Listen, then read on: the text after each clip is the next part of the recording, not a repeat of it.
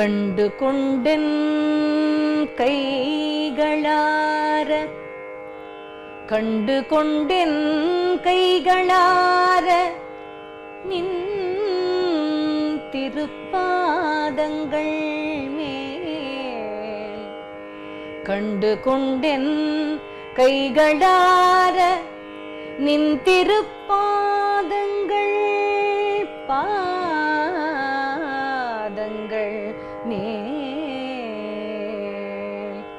என் திசையுமுள்ள எண் திசையுமுள்ள பூக்கொண்டேத்தி பூக்கொண்டேத்தி உகந்துகந்து தொண்டரோங்கள் பாடியாட தொண்டரோங்கள் பாடியாட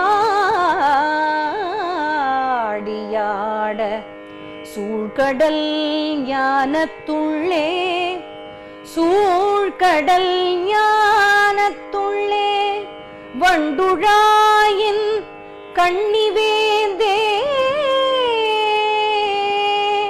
வண்டுழாயின் கண்ணிவேந்தே வந்திடகில்லாயே வந்திடகில்லாயே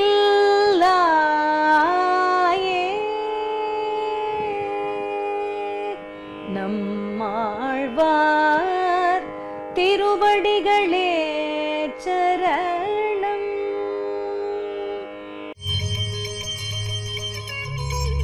భక్తామృతం విశ్వజనానుమోదనం సర్వార్థదం శ్రీషటగోపవామయం సహస్రశాఖోపనిషత్సమాగమం నమామ్యహం ద్రావిడ వేదసాగరం.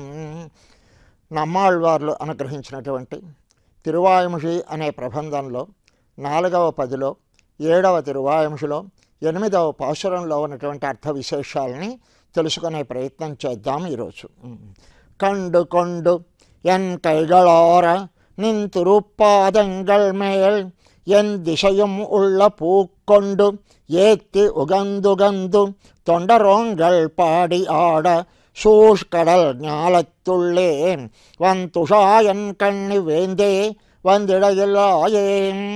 నాయనా కండు కొండు అంటే సాక్షాత్కరించి, ఎన్ కైగళారా అంటే నా చేతులారా, నిన్ తిరుపాదంగల్ మేల్ నీ శ్రీపాదములున్నాయే వాటి మీద, ఎన్ దిశయం ఉళ్ళ అంటే మొత్తం అన్ని దిక్కులలోనూ ఉన్నటువంటి పువ్వుల్ని పూక్కొండు, పువ్వులన్నిటినీ కూడా సంపాదించి వాటిని అన్నిటినీ కూడా నీ పాదాల మీద ఉంచాలని కోరికయ్యా. ఏత్తి స్తుతించి మంచి ప్రీతితో ఉగందు ఉగందు అంటే మిక్కిలి ప్రీతితోటి నేనేం చెయ్యాలి, తొండరోంగల్ పాడి ఆడ అంటే నీ యొక్క దాసులైనటు వారి అందరితోటి కలిసి నేను ఉండి వాళ్ళతోటి పాడి వాళ్ళతోటి ఆడి, సూష్కడల్ జ్ఞాలత్తుల్లో అయితే ఎక్కడిది ఈ అనుభవం నీకు పరమపదానికి వచ్చిన తర్వాత, ఈ శరీర వియోగం కలిగిన తర్వాతే కదా జరుగుతుంది అంటావేమో. కాదయ్యా, ఇక్కడే నాకు కావాలి అనుభవం. ఏమిటది? సూష్కడల్ జ్ఞాలత్తుళ్ళే ఈ సముద్రం చేత పరివేష్టితమైనటువంటి ఈ భూమిలోనే, వంతుషాయన్ కణ్ణి అంటే విలక్షణమైనటువంటి ఆ తులసిమాలను ధరించినటువంటి వేందే స్వామి, నాయనా నువ్వేం చేయాలి, వందిడగిల్లాయే నేను ఇలా కోరుతూ ఉంటే నువ్వేం చేయకుండా ఉన్నావు స్వామి, నువ్వు నాకు అనుగ్రహాన్ని కలిగించడం లేదు అంటున్నారట ఈ పాశురంలో. ఇందులో ఉన్నదేమిటి అని మనం చూసే ప్రయత్నం చేద్దాం. అంటే కంగళారా అంటారు, అంటే నా కళ్ళ నిండుగా నిన్ను చూడాలయ్యా. కండు కొండు ఎన్ కైగళారా నా చేతులతోటి నీకు పూజలు సమర్పించాలి అని కోరుతున్నారు. అంటే ఇక్కడ కండు కొండు అన్నారు. అంటే కండు కొండు అంటే సాక్షాత్కరించి అని అర్థం. ఏమిటి సాక్షాత్కరించి అంటే ఈ నేత్రములతోటి నిన్ను చూసేలా, నా నేత్రముల ఆనందాన్ని పొందేలా నువ్వు నాకు ఎదురుగా వచ్చి సాక్షాత్కరించాలి స్వామి అంటున్నారు. ఎందుకయ్యా అంటే ఇన్ని రోజులు నా నేత్రాలు ఉపవాసం చేశాయి స్వామి, ఈనాడు ఆ ఉపవాసం తీరేలా నువ్వు ఎదురుగా వచ్చి సాక్షాత్కరించి నాకు దర్శనాన్ని అనుగ్రహించు అంటున్నారు. కండు కొండు అంటే ఎదురుగా సాక్షాత్కరించు. ఎందుకు సాక్షాత్కరించడం అంటే ఉపవాసం, నా కళ్ళు చేస్తున్నటువంటి ఉపవాసం నిన్ను పొందక, నిన్ను దర్శించక, ఇన్ని జన్మల నుంచి నేను పొందుతున్నటువంటి ఆ ఉపవాసం తీరేలా ఒక్కసారి వచ్చి నా ఎదురుగా నీ దర్శనాన్ని అనుగ్రహించు స్వామి అన్నారట. స్వామి ఎలాంటివాడు అంటే అరవిందముల లాంటి నేత్రములు కలిగిన వాట స్వామి. అరవిందంబోలే నిండ కన్నయ్యుడయవనై అంటారు. అంటే అరవిందముల లాంటి నేత్రములు కలిగినటువంటి వాడు ఆయన. కనుక అలాంటి సుందరమైనటువంటి నేత్రాలని నేను పరిపూర్ణంగా కళ్ళ నిండా దర్శించాలయ్యా అంటున్నారు. కళ్ళ నిండా అంటే ఏమిటి అంటే తృప్తి తీరా అనుభవించాలి.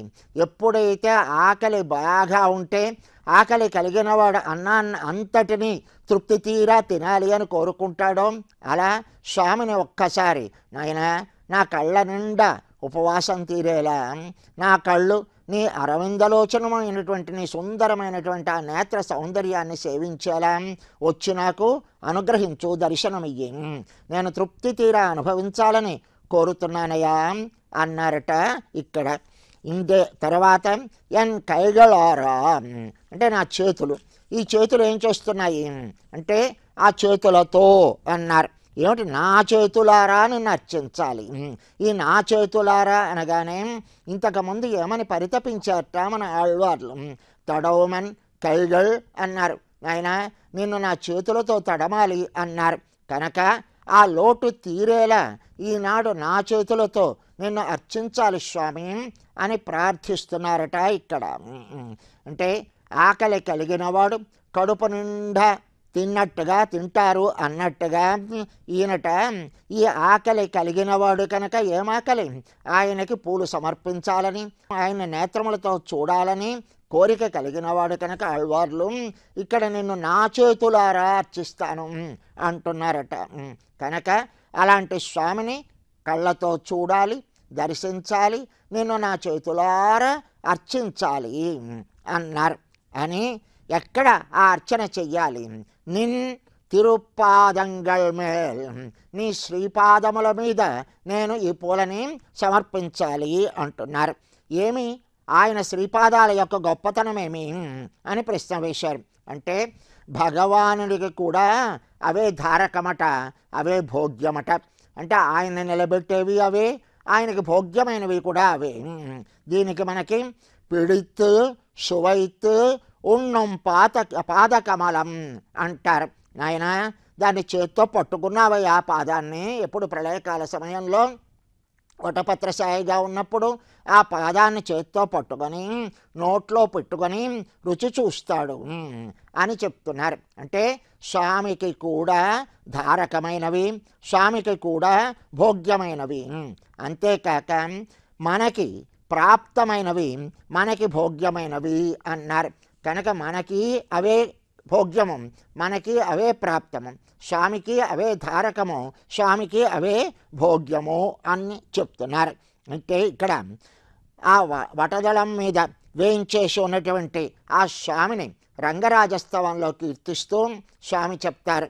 ఒక వటపత్రం మీద శయనించి ఆ ప్రళయకాల సమయంలో ఎవరైనా రంగధామన్ రంగనాథ అని రంగనాథుణ్ణి పిలుస్తున్నారు. పిలిచిన ఆయన నువ్వు ఆనాడు ప్రళయకాల సమయంలో మొత్తం అన్నిటినీ కూడా నీ బొజ్జలో పెట్టుకొని నువ్వు ఒక వటపత్రం మీద శయనించావు కదా, ఆయన శయత పండుకున్నావు. అప్పుడు ఎలా ఉన్నట్ట? నీ పదాబ్జం అంటే నీ పాద కమలముందే దాన్ని అధిముఖం అంటే దాన్ని తీసుకొని ముఖంలో ఉంచుకున్నట్టంటే తన నోటిలో ఉంచుకున్నాడు. ఎందుకని అంటే ఉదరే జగంతి మాతు అంటే తన ఉదరంలో తన బొజ్జలో ఉన్నటువంటి ఈ జగత్తుని అంతటినీ కూడా అంటే నిలబెట్టి ఉంచడానికి, దాన్ని అంతటినీ కూడా కొలవడానికి అన్నట్టుగా అది నోట్లో పెట్టుకున్నట్ట. ఇంకా వైష్ణవ భోగ్యలిప్సయాన ఈ విష్ణు భక్తులందరూ కూడా భోగ్యంగా స్వీకరించేదాన్ని ఒక్కసారి అనుభవించడానిక అన్నట్టుగా నీ లోపల నీ నోట్లో ఉంచుకున్నావు కదా స్వామి అంటారు. అక్కడ ఎలా ఉన్నట్టు ఆయన ఒక అర్ణవం అంటే ఒక సముద్రం, ఆ సముద్రం మీద బిడ్డడు కానీ ఉంటే ఎలా ఉంటాడో ఆ సముద్ర బిడ్డడా అన్నట్టుగా ఆయన వటపత్రం మీద శయనించి ఉన్నట్ట స్వామి. కనుక అలా వటపత్రం మీద శయనించినటువంటి స్వామి అని పిలిచి ఆయన్ని ఆ పాదకమలంగళం, నీకు కూడా భోగ్యమైనవి ఆ పాదాలు, నీకు కూడా ధారకమైనవి ఆ పాదాలు, మాకు ప్రాప్తమైనవి ఆ పాదాలు, మాకు భోగ్యమైనవి ఆ పాదాలు, కనుక అలాంటి పాదాలను నేను కొలవాలి, నేను అర్చించాలి అని కోరుతున్నారు. ఇక్కడ ఎక్కడ పెట్టాలనుకుంటున్నారు? తిరుప్పాదంగల్ మేల్ అన్నారు. ఈ తిరుప్పాదంగల్ మేల్ అంటే మనం అనాల్సినది ఆ భగవంతుని పాద పంకజాల మీద మన మనస్సు నిలబడాలి అని కోరాలి, వాటిని పరిగ్రహించాలి అని అన్నారు. కనుక నిన్ తిరుప్పాదంగల్ మేల్ అయితే ఎక్కడి నుంచయ్యా, ఎలా అర్చిస్తావు అని అడుగుతావా? ఎందిశయం ఉళ్ళ, మొత్తము అన్ని వేపుల అన్ని దిక్కులలోనూ ఉన్నటువంటి పూలనన్నిటిని కూడా ఏరి తీసుకొచ్చి నీ పాదాల దగ్గర సమర్పించాలని కోరుతున్నానయ్యా అంటున్నారు. ఏమయ్యా, అన్ని దిక్కులలోనూ ఉన్నటువంటి పూలను ఏరి తేవాలా, అవసరం ఉన్నదా అని అంటే దానికి ఏమిటట, దానికి కారణము అంటే దానికి చెప్తున్నారు. ఏమీ లేదయా, 2 కారణాలు చెప్పారు. ఒకటి, ఆ విషయానికి అనురూపంగా, అంటే విషయం ఏది? భగవత్పాదములు.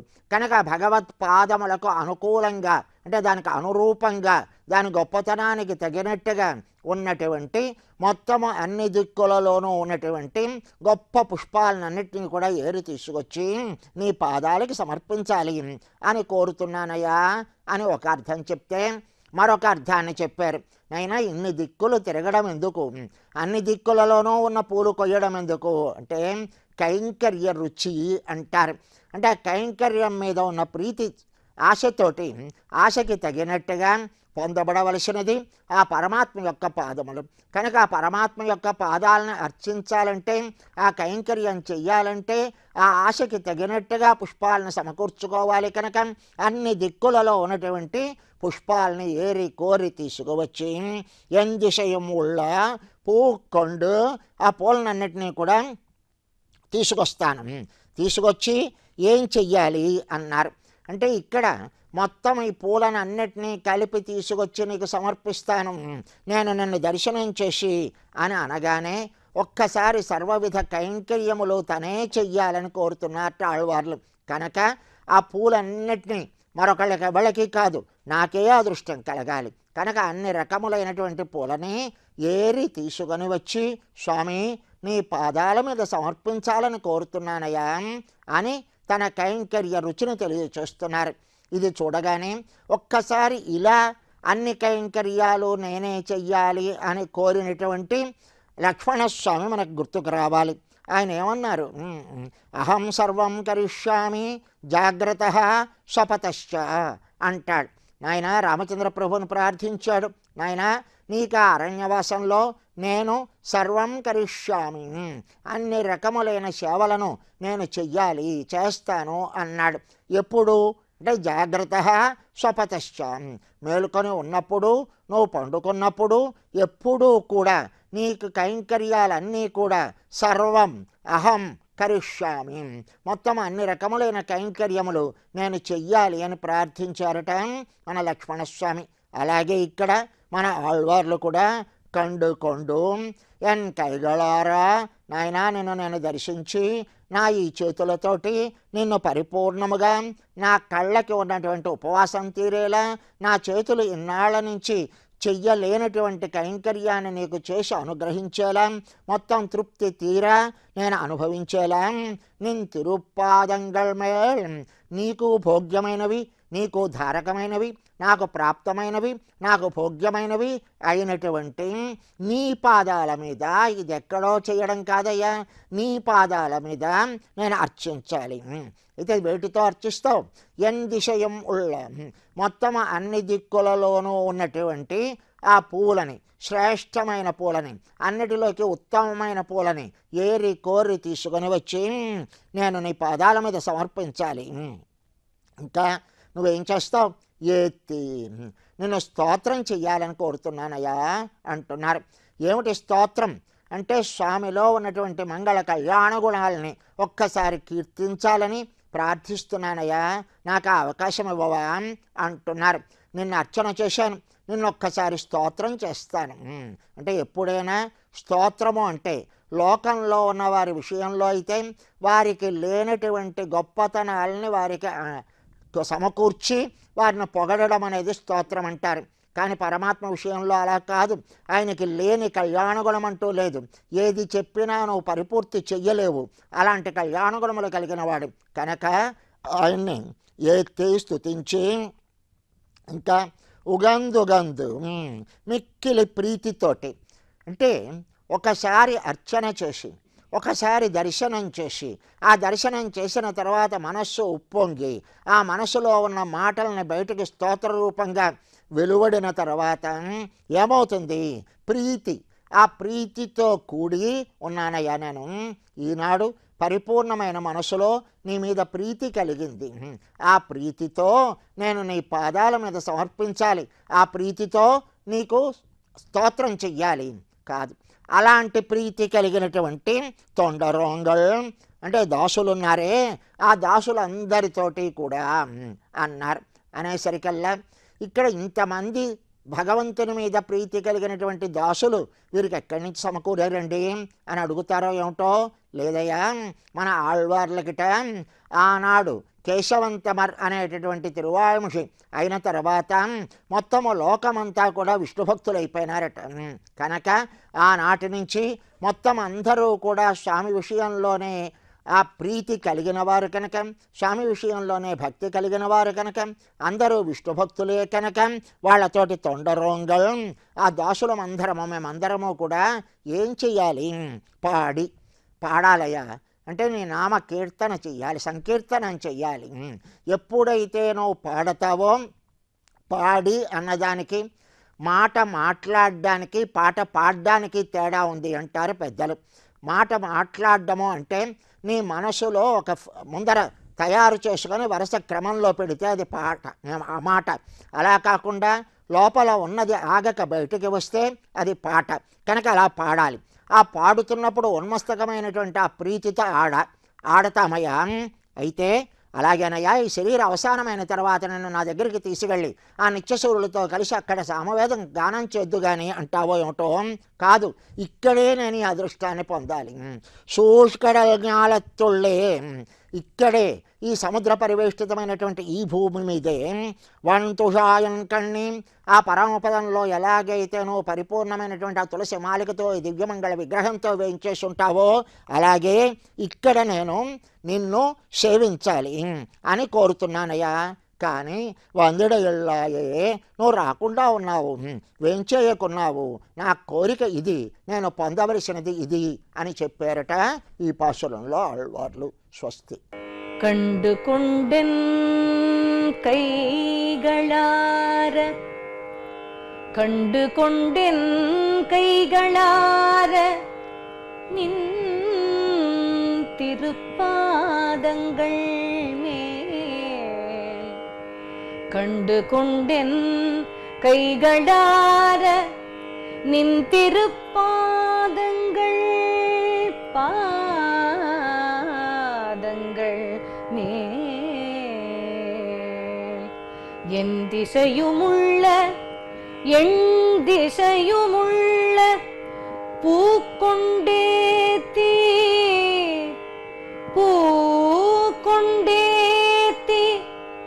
உகந்துகந்து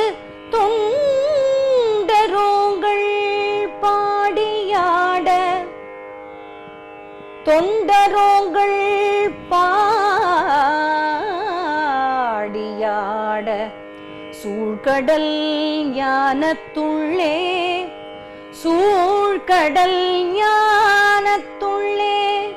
வண்டுழாயின் கண்ணிவேந்தே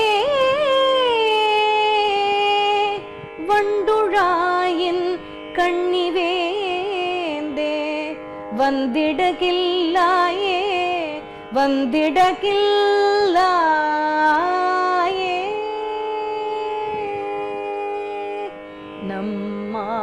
நம்மாழ்வார் திருவடிகளே